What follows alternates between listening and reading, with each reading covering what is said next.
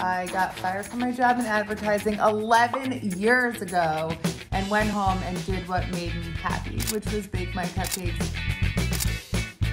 The first thing I do is check on the babies, which are my cupcakes. We had the product before we had anything. And I just started doing events, and for that first event we created a website and business cards, and when people tried the cupcakes, the response was crazy.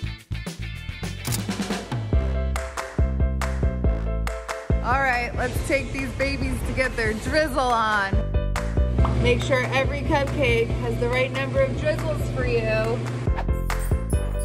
Now we're making our vegan cupcakes. I'm teaching Alexa how to ice cupcakes. Every cupcake is just a bite. You can try every flavor. Everything's under 50 calories, but we only use the most delicious ingredients. We're gonna grow. But the most important thing to me is that we don't grow too quickly, you know, and do it in a way that's comfortable for us and allows us to maintain our delicious product.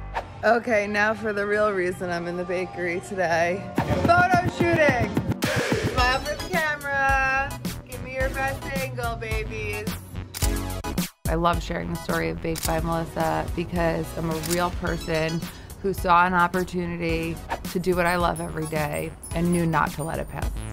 So if you take anything away from this video, it should be that you too can do anything you set your mind to.